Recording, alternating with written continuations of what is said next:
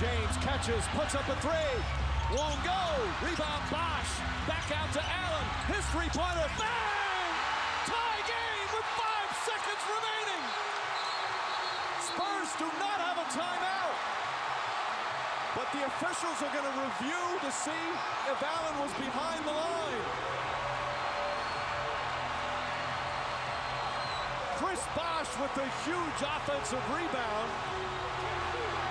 And now instant replay, enormous. From our vantage point where the fans are, we couldn't see if Allen was, but that was the signal. And Mike, Tim Duncan out of the game leads to the second shot, and clearly a three-point shot. But because they were trying to prevent the three, they take Duncan out, who is their best rebounder.